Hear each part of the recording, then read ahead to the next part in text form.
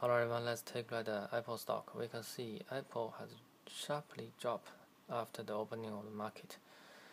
So it's bearish sign for the Apple stock. If we change the chart into daily chart, we can see here we got a final confirmation of the red candle. It's a bearish sign. The 2 EMA line nearly make a dead cross, so it's still bearish.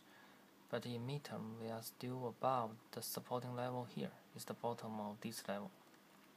The bottom of this candle is the current final support.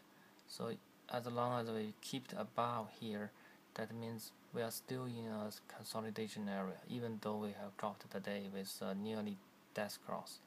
And if we check the volume, we can see the volume is low. There's not too much distribution, so it's still healthy. Thank you.